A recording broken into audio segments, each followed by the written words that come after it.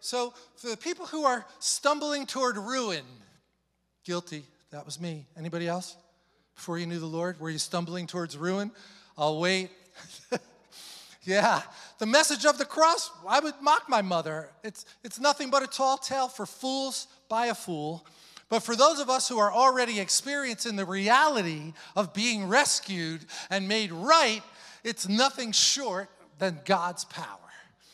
No man could have pulled you out of that mess.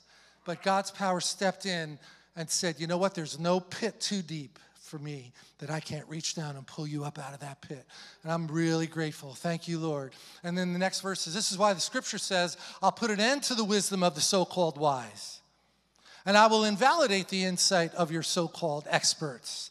That's a verse, Isaiah 29:14.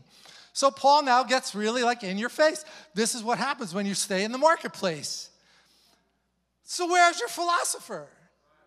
He was with them, right? In Athens, in Corinth, and Ephesus. These were all cities where, when he got put on trial, what's this babbler talking about? No, he had the real deal. Where's the philosopher?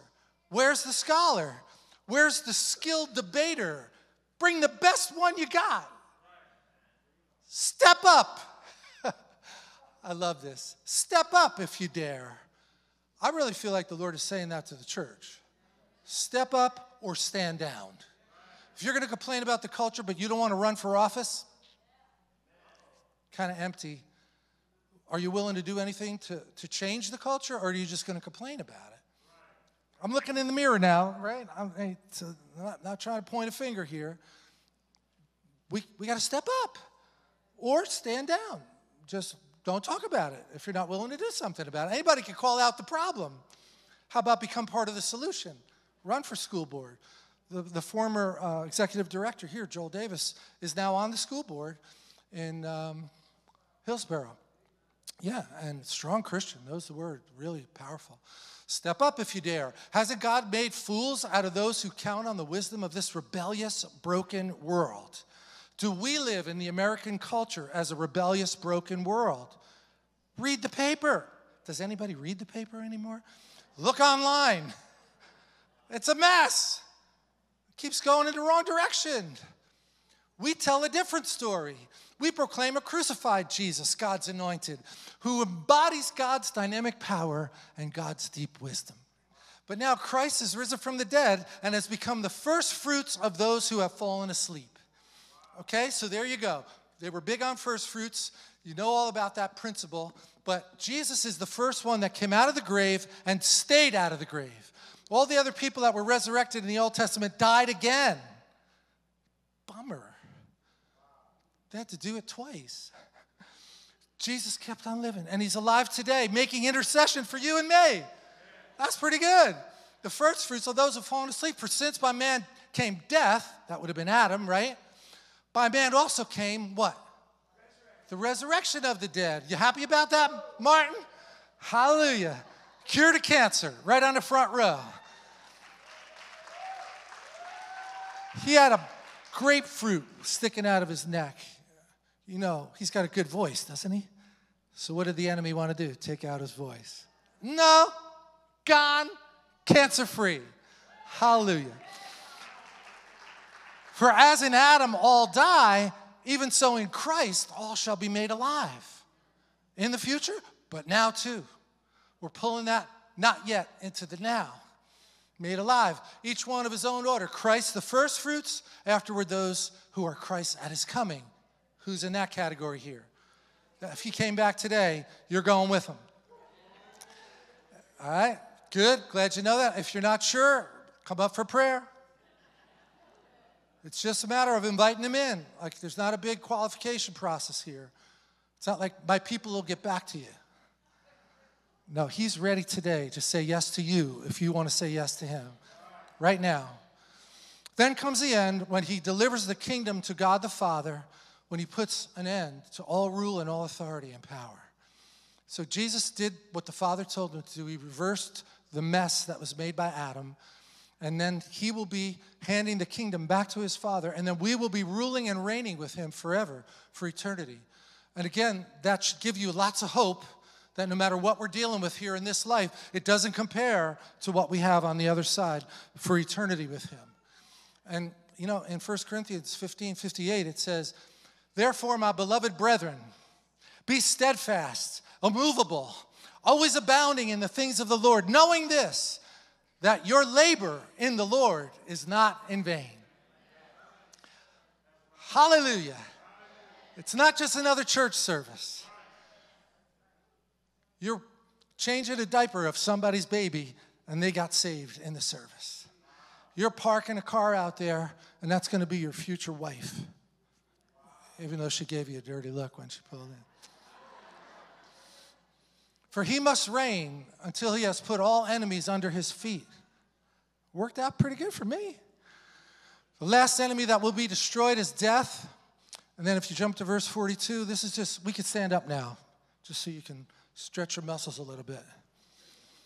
And now Paul's going to get into this little bit of a back and forth here. He says the body is sown in corruption. We were all born with original sin, right? But what happens?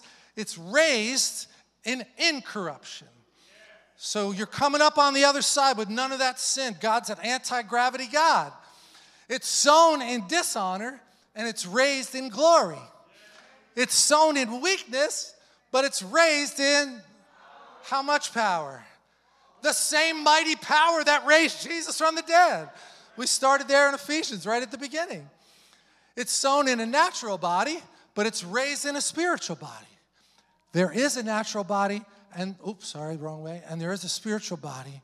And so it is written, the first Adam became a living being, but the last Adam, who would that be? Jesus, the last Adam, is a life-giving spirit. So if you have the Spirit of the Father and the Son in you, you are a life-giving spirit too. Thank you, Lord.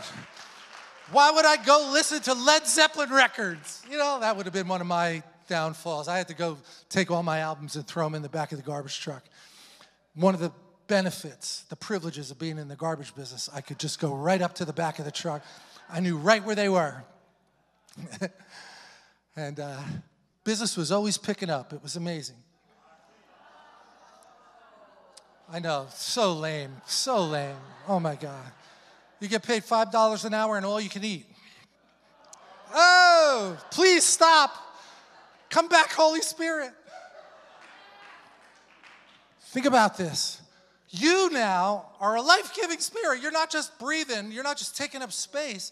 You've got the same spirit in you. That's the life-giving spirit. That's the difference between Jesus and Adam. That's good news. I'm almost done. Everything has an order. The body's not animated first, empowered by the spiritual. First, the physical comes, and then the spiritual becomes its life-giving source. So you see how powerful the Holy Spirit is and why it totally changed things, not just when he died on the cross, resurrected. When Holy Spirit came, that was the game changer. And you have to have him, or else you couldn't be a Christian. It's just now, what are we doing with him? I know I said that last week, but I want to bring this point home because we can take the not yet into now, today.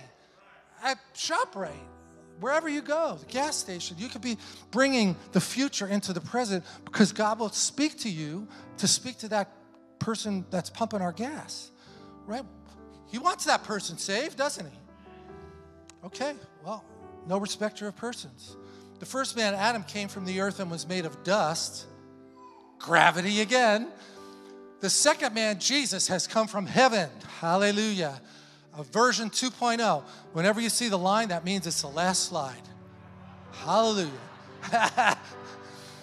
The earth man, Adam, we should say it out loud together, right? Since we're on the last one. The earth man, Adam, shares his earth nature with all those made of earth. Likewise, the heavenly man, Jesus, shares his heavenly nature with all those made of heaven. How many here in that category? Oh! You're anti-gravity. Just as we carry the image of the earth man in our bodies, we will also carry the image of the heavenly man in our new bodies at the resurrection. That's the not yet is going to become the now.